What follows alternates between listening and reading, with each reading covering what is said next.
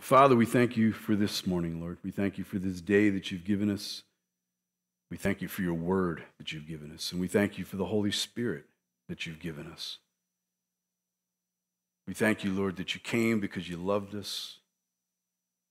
And Lord, the amazing thing, you love us still. And so, Lord, thank you. Lord, as we open your word, I just ask, Lord, that you would guide us through it. Help us to find the application that we need for our lives. Help us to see you in this word. Help us to understand, Lord, the difficult times of our lives and what that means to you and what we're supposed to do in the midst of those and how we can actually honor you even more when things are tough. And so we give you glory and honor this morning. And we do so in the mighty name of Jesus. Amen. So you can open with me to Ecclesiastes Chapter 3. If you're visiting this morning, we move through the scriptures systematically. We're going through Galatians on Wednesday night, just in the early parts of that, as well as the early parts of Ecclesiastes. Ecclesiastes is a challenging study. As we've talked about for the last 2 Sundays, written by Solomon, the wisest of men to live, who had observed a lot of things about life on this earth and saw some of the futility or much of the futility in the things that we do. And I want to keep emphasizing that as we go through this book, it's not to depress us. It's not to make us hopeless. It's to see what life is like when there is not a divine perspective, when there's no hope of eternity. You know, and many have questioned whether Solomon was okay with God by the time he got to his finish line in his earthly life. And I think if you listen today, you're going to see that he was probably in a good place. But he's sharing what he saw. He's sharing what he experienced. He's sharing what he understood with all his wisdom and, unfortunately, with the overwhelming material wealth that he had and some of the mistakes he made in that. Let's take a look at verse 1. We're going to spend quite a bit of time just in this verse. To everything there is a season, a time for every purpose under heaven. I almost was going to bring up the musical score for this that runs through our heads. The Byrds, 1965. I felt like Dick Clark when I said that. Some of you probably are not old enough to know who Dick Clark is. But they made, it was interesting because in that time frame there were several scriptural songs within the within popular music. Not so much anymore. So there's some really important things for us to consider in this verse and the following verses. The opening 8 verses of this chapter really provide us an opportunity to consider God's sovereignty. And I think that's particularly important in the days we find ourselves. To know that he truly is sovereign, that he's truly in charge, that he truly is this moment sitting on the throne of heaven. And we need to know that because sometimes it can look like maybe not. And there's those that would challenge us and say, well, he isn't. I mean, look at the conditions of our world. He must have taken his hand off. And I don't believe that, neither should you. But I think the importance here is for us to consider the events in our own lives in the context of God being the author of all things, the author of everything. And Solomon says, for everything there is a season. Now, what's that word season mean to us? How do we understand that word season? Well, the word they chose to use there, it means an appointed occasion, an appointed time. You could even say a fixed occasion or fixed time. And we're also told there that these appointed times have purpose. That's good to know. It's good to know that there's always a purpose behind what's happening, and the purpose belongs to God himself. So we could ask this question, so which comes first, the season or the purpose? I believe the purpose is the catalyst for the seasons. God determines purpose for our lives and in our lives. In order for his purposes to manifest, though, He causes or allows circumstances, which they call here seasons, to facilitate the outcome that he desires. So the question that we need to wrestle with this morning is this: what do we do with the season or seasons in which we find ourselves? Or perhaps the first question should be, do we see our circumstances as seasons? I think there's a huge amount of relief in this chapter if we can grasp what God is showing us here, if we can understand our times as seasons. And not only seasons, but seasons with a purpose. But, before we try to answer these questions, we need to understand what is meant by purpose. It's actually quite interesting. The Hebrew word used here and translated as purpose means pleasure. Whose pleasure? God's pleasure. If we can understand that, we move up another notch towards hope. Because there are seasons in our life where we can't find reasons for what we're going through. And we would not call those moments pleasurable. But the fact is, the very word that the Holy Spirit gave to the author here is that exact word. So it's not about us finding pleasure in our circumstances. It's about us being able to give pleasure in our circumstances to God himself. That may be a new thought. If it's a new thought, then hallelujah, hold on to it. If it's a reminder, hallelujah, hold on to it. Whether it's new or old, we need to be reminding each other of that fact as we go through trials. So the picture we're given here in this verse is one of God appointing times or seasons for his pleasure or purpose. I mean, let that sink in. Our every circumstance, whether easy or difficult, is a season created or allowed by God during which we have the opportunity to bring him pleasure. Wow. That's all I can say about that. So, let's pretend for a moment we've come to that point. Because I don't know, maybe you've come to that point. I will not swear to that. And then if we come to that point, we'll see every circumstance in our life as a God-provided season. And as such, our heart will follow and will desire to bring God pleasure. But where do we start? Where do we start? What does that even look like? Maybe some of you would wonder. Well, where do we get our answer? We go and we ask, what does God's word tell us? Paul in Romans chapter 12, verse 1 and 2, he said, I beseech you therefore, brethren, by the mercies of God, that you present your bodies as a living sacrifice, holy, acceptable to God, which is your reasonable service. And do not be conformed to this world, but be transformed by the renewing of your mind, that you may prove what is that good and acceptable and perfect will of God. So where do we start? We start by looking at our circumstance, by looking at the season we're in, and be willing to sacrifice how we might respond to this for how God will respond to it. We're putting ourselves where we should be, second, third, fourth, last, compared to God as our priority. Now we find out here God's will is perfect. And if it's his will, either by cause or allowance, that we have these seasons, then we have to believe that God's seasons are perfect. There's no mistakes. We're not in a circumstance by circumstance. And in that season, we have the opportunity to prove that his will or season is good, acceptable. What's acceptable mean?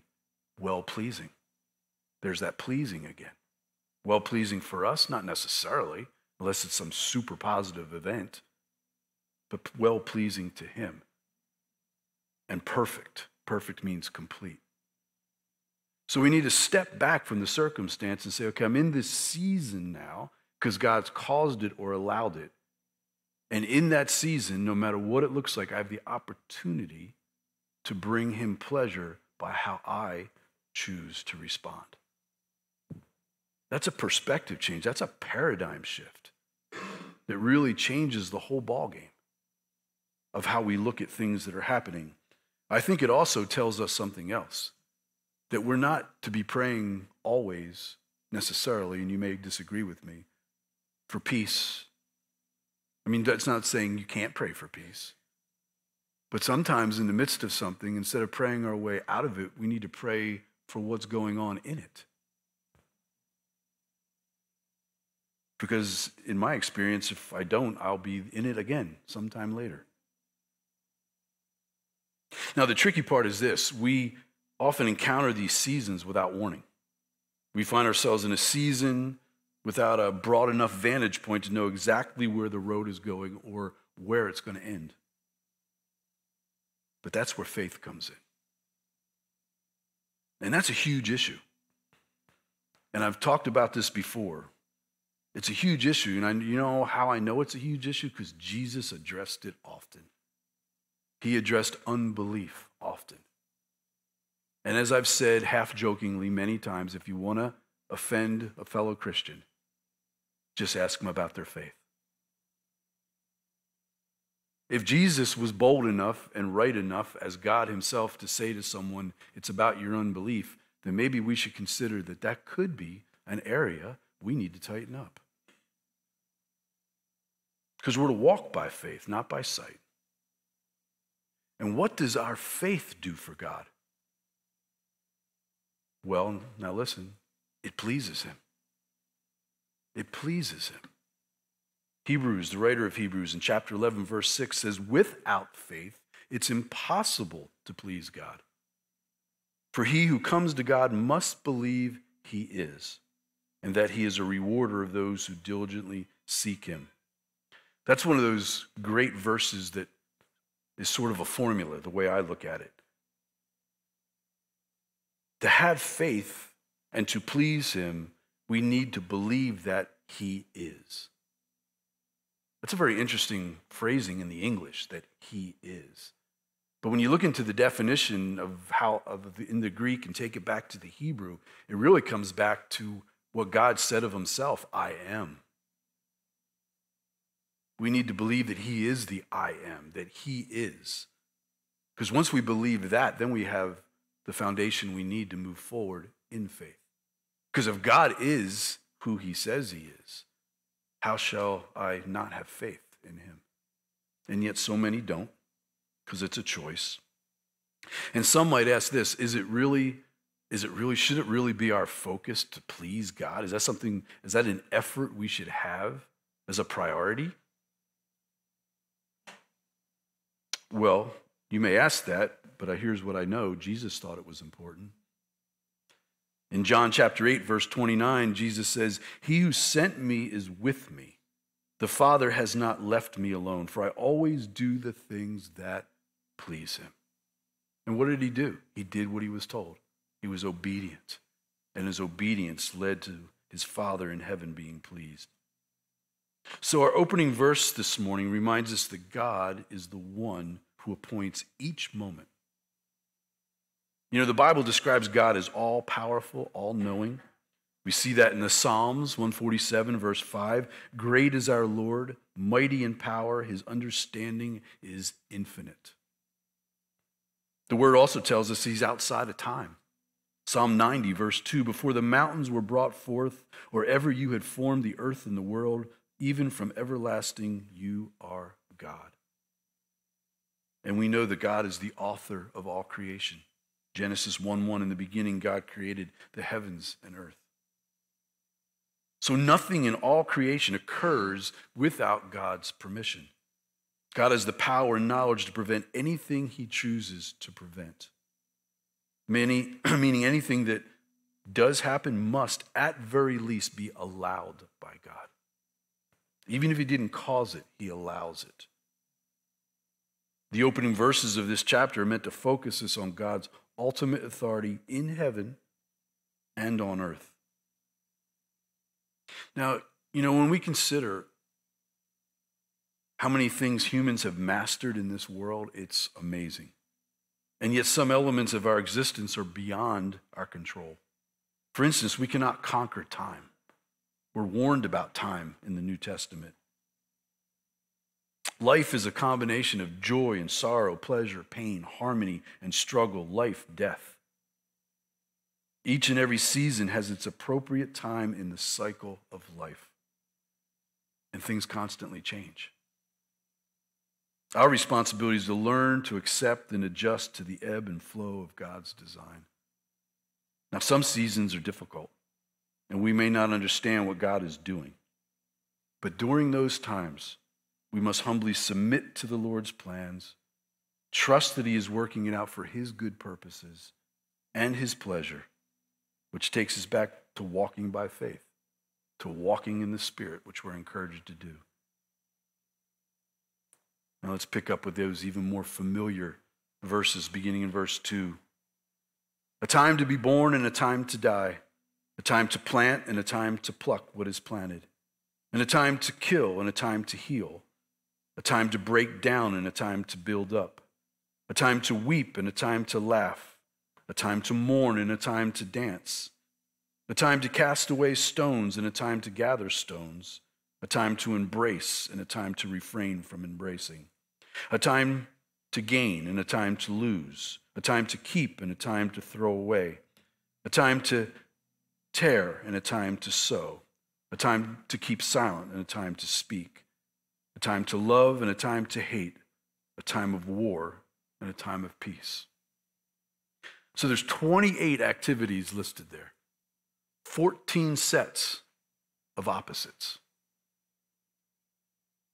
And all of them are the inevitable and nearly unavoidable events that cycle throughout every person's life. Now, verse 2 there mentions the boundaries of every life. Every person is born, every person dies. Everything else that this poem records are the things in between those boundaries, in between birth and death. And there are joys listed here, like healing and laughter, embracing, love, and peace. There are opposing things like mourning, hate, and war. All and each is an opportunity to see God's hand at work, to seek him in prayer, in praise, in desperation, and in worship. You know, I can't say for sure what was on the mind of Solomon as he wrote this, but it strikes me that these opposing events seem to cancel each other out. It's as if to say it's all a wash in the end. Everything is equaled out as the rain falls on the just and the unjust. There's good and there's bad. It's just the way life is on this fallen earth. But as redeemed people, we need to have the right perspective in order to overcome that tough truth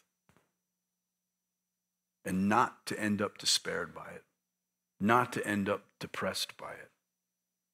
We need to be able to say, but God. In the 7th chapter of this book of Ecclesiastes, the 14th verse, it says, in the day of prosperity be joyful, but in the day of adversity consider, surely God has appointed the one as well as the other. So the good and the bad, all within the sovereignty of God. Is God evil? No.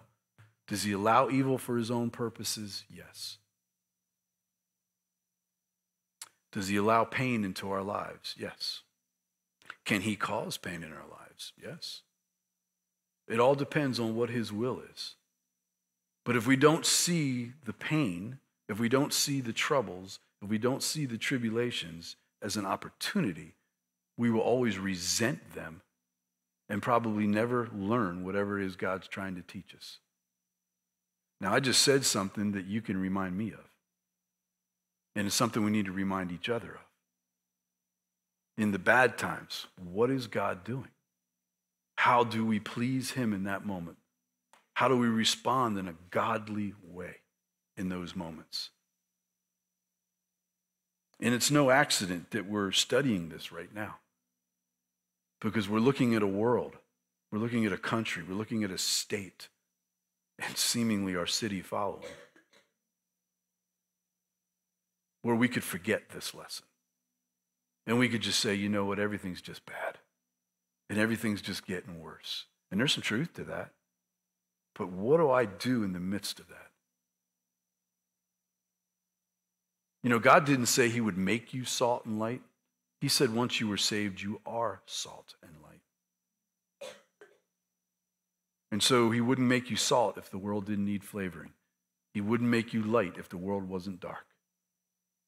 And so we need to recognize how much he's empowered us, how he's placed us wherever we are to do the things that he's calling us to do. Look at verse 9. What profit has the worker from that in which he labors? The question here lingering in Solomon's mind was, what lasting gain has the worker for all his toil? I mean, for every constructive activity, there seems to be a destructive one. And Solomon had asked this kind of question before, but this time he found an answer. He found an answer in the task that God gives to man. Let's look at that, verse 10.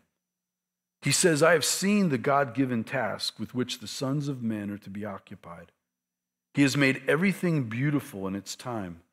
Also, he has put eternity into their hearts, except that no one can find out the work that God does from beginning to end. So here's Solomon. He had conducted an exhaustive review of all activities, employments, pursuits that God gave to man to occupy his time. He concluded that God made everything beautiful in its time. Said differently, there is an appropriate time or season for each activity. There's a sense of balance highlighted in the poetic list that began this chapter. Solomon considered the good and the bad and understood that God makes everything beautiful in its time. Paul reflected that in the book of Romans, chapter 8, verse 28. He said, and we know that all things work for good to those who love God, to those who are called according to his purpose. God makes everything beautiful for those who love him in time, when it's his time. Always find that verse challenging, 8:28 of Romans, because it starts off with three very powerful words, and we know. Do we know? Because that's what we need to know in the midst of those seasons, the bad ones, the tough ones. That he's working all things for good, that he's making everything beautiful in its time. Also, God, Solomon tells us, has put eternity into the heart of man. Man lives in a world of time, but it has an awareness of eternity. Instinctively, man thinks forever, even though he cannot understand the concept. And we can say that eternity is in our hearts because we are made in the image of an eternal God. God has given man a longing for an awareness of eternity, but God hasn't revealed very much about his eternal work.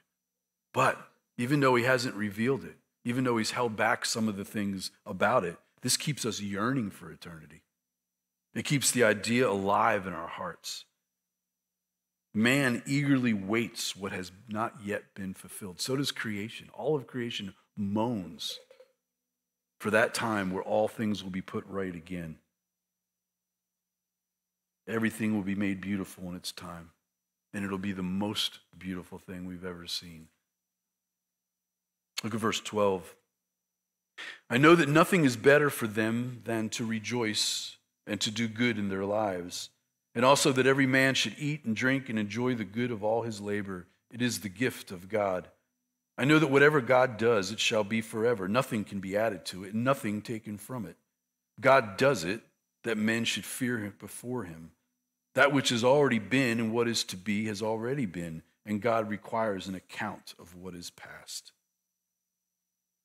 So Solomon considers that man's life is governed by certain unalterable laws, and that all his activities seem to leave him where he started. So what's his conclusion? He decides that the best response is to be happy and enjoy life as much as possible. After all, as we've heard, God makes all things beautiful and places the gift of eternity in our hearts.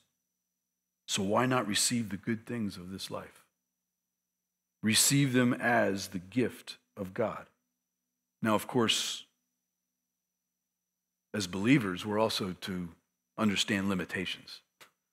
We're to enjoy our life, but we're also to know what our limits are and be able to respond to the convictions that God brings into our hearts about the things that we do.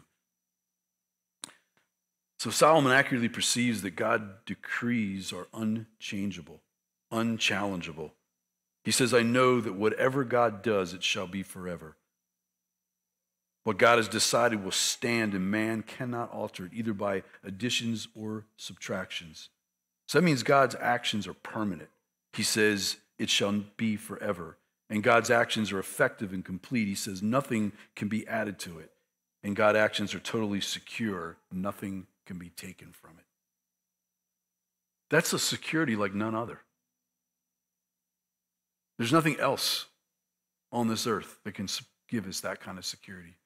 That's the type of assurance. So that means it would be foolish for creatures to fight against the arrangements of their Creator. Now, Solomon also notes God does this that men should fear before him. Man fears before God, knowing that he and he alone is in full control with power over all things, including life and death. So what do we conclude then? Well, it's much better to respect him and submit to his control. Solomon seems to briefly move away from his perspective of saying under the sun. He stops that thinking for a moment, and his eyes move up to the heavens and upon God eternal. And he then gives a description of current events as simply the replay of things that have happened previously, believing nothing will happen in the future but what has already been. So Solomon ends this portion of Scripture with eyes still above the sun. He says God requires an account of what is past. So he concludes that if God judges the heart and deeds of man, then everything has meaning. This makes me think. I thought about this a lot as I read this chapter and studied. The despair Solomon writes about is more generally the despair of mankind than his own. I think we apply so much of this to him. And I'm not saying he didn't go through it because he's the one who experienced all these things. He definitely went through it. But I think this is him pulling back and speaking about the general condition of mankind. He was the keen observer, and then he serves in this book as the reporter. And what was he called at the very beginning of the book? The preacher. He's preaching this experience of his. And as little as you can find in there, it seems he's encouraging us. He's encouraging us towards a future, speaking of eternity. He's encouraging us towards a relationship with the one who creates every season that we're in. He's encouraging us to see every season that we're in, that it has a purpose, and that he's working all those purposes to good. So I'm going to say, and you don't have to agree with me, a lot of this despair is not his. But here's the thing we need to know. It doesn't need to be ours either. We have a choice. We always have a choice. God is sovereign, but yet there's a sovereignty of man because we have choices to make. We have free will. It's the one great freedom, liberty that we have that some of us, if we were honest, would say, I wish it wasn't. It'd be a lot easier if he just made me do those things. But he doesn't do it that way. Why? Because he loves us. He loves us so much that he sent his son to save us, that we would have that hope of eternity secure. And yet he loves us so much that he wants to be loved back by our own will to do so. And so we have the opportunity to do that in all seasons of our life. But we choose. And I think the times we get ourselves in trouble is we say, well, I'll love him more when things are good. And we may not even say that out loud. We may not even know we're thinking that, or that's what we're responding to. And yet sometimes it is really what guides our actions. And so as we watch what we're watching unfold in this world, these are the times we need to determine in our heart how we're going to respond when times get tougher and times get darker. because I promise you they are. But God. But God. And he's even given you a gift this morning of me finishing early. So you have even more reason to praise him. I was going to finish the chapter, but I thought, no, it's too long. Wow. Okay. Don't get used to it.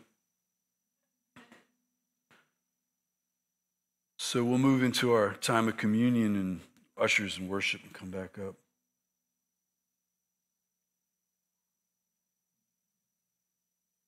If you're visiting with us this morning, we take communion every Sunday. We just pass the cup and pass the bread, and we just ask that you would take it and spend some time. Spend some personal time with the Lord. One, just with a heart of praise for the fact that he has saved you. And for anyone here this morning or listening to me later that can't claim that as ever happening, that you're maybe not sure if you're saved. Maybe you know you're not saved. And maybe it's just been a life of searching and maybe church here and there or a Christian family that was good to you, but you never became yours. Then I'm just going to encourage you, you need Jesus. And he offers that free gift, but he paid a huge price for it. And that's what we come to the communion table to celebrate. That he laid down his body for us, that he bled for our forgiveness, and he did it willfully. He did it willfully. He determined in his heart to do his Father's will. That was the season that he was in. And so we give him all honor and glory for that. And we do, Lord, give you all honor and glory. And we thank you. And Lord, I ask for each of us, Lord, that we would have the strength, Lord, to walk through the seasons of our lives with the knowledge that you've either given us new today or refreshed us with.